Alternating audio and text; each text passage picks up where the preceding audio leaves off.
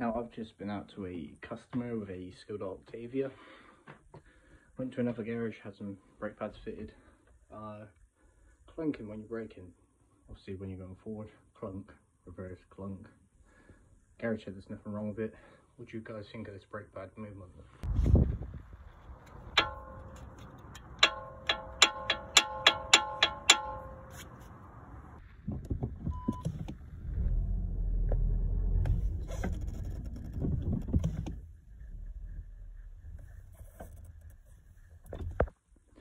Now in my personal experience, obviously there's quite a bit of movement in the brake pad.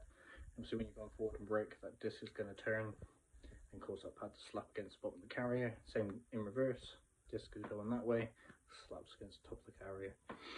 Obviously it's not going to affect the braking, but obviously the customers find it rather annoying.